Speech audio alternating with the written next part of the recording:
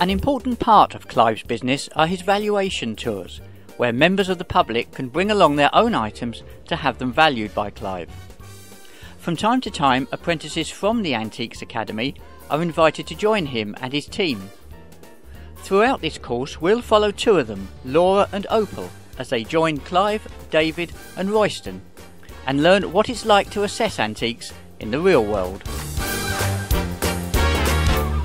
what have we got here then, Elizabeth? It's a concertina that I bought 30 years ago, thinking I could learn to play it. I've never learned to play it. It's been in a wardrobe ever since. You never had a... Oh yes, some of my grandsons have had a puff at it too. Yeah. Do you mind if I have a little bit of a go? Can you play with it? Yeah, a little bit of... not promising that I might not pierce around eardrums. That's not too bad, is it, for first attempt? No. I think I'll put that down. So what do we know about these things?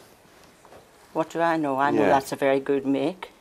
Right. And I think it must be a very old one because of the lack of embellishment on it. Yeah. Actually, I'll tell you a fact you like. Wheatstone actually invented the concertina. Yes, I told you that, didn't I? Did you tell me that? You told me they actually invented it? No, I said it was the best one. It is the best one? Yes. But they actually invented it? Yeah. Isn't that marvellous? Was that the first one they invented? That's the first. That's what makes the difference in value of these things. You know, the first one is worth probably 15,000, 20,000. Oh. The first one. Yeah. And it goes downhill from then on, obviously. You know. So this, I'm afraid, is a bog standard, which is a bit rude, isn't it? Really, bog standard, because they're still a nice thing, nice instrument. Do you think? Beautiful. So what makes a difference in value of these things? Any idea? Is it something relating to the amount of these? Yeah, buttons. The buttons on it. And something about, I mean, I was just having it there. It doesn't seem very worn, the leather. No, it's beautiful. Yeah, it's important. Gorgeous. It's important. Another thing that's nice about this one, it's got the original bellows with all the gilding intact inside there. Yeah. Which makes it really nice. Really beautiful. Has it ever been played? Do you know, I don't. Well, it must have been because the strap must have got worn out and dropped off with people carrying it along, mustn't it? I would have thought it would have rotted the leather. Did you not ever get it out and give it a little go? Yes. I tried to play it. I even got music for it, but I couldn't do it. So with these things, I will say there's two things against this one. The number of buttons, it hasn't got like 48 or 60. It's got 46 buttons, I'm afraid. Yeah, I know. Right, which is not as good as a 48 or 60 button one. And the big thing against it, which Laura won't know yet, but she will learn, is it needs metal ends.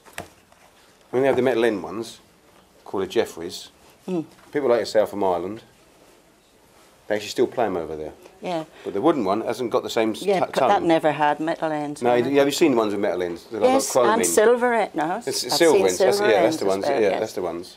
That's the ones that make the money. Big money, £2,000 and £3,000, Yes. which I think you've probably seen somewhere on. Yes, lots of times. Lots of times, yeah. Well, not lots of times. They're But scary. there's something. I don't know. It's a nice thing. The age is what, 1870, I reckon, yeah. 1880. Yeah, and the wood. Rosewood? Rosewood, very good. And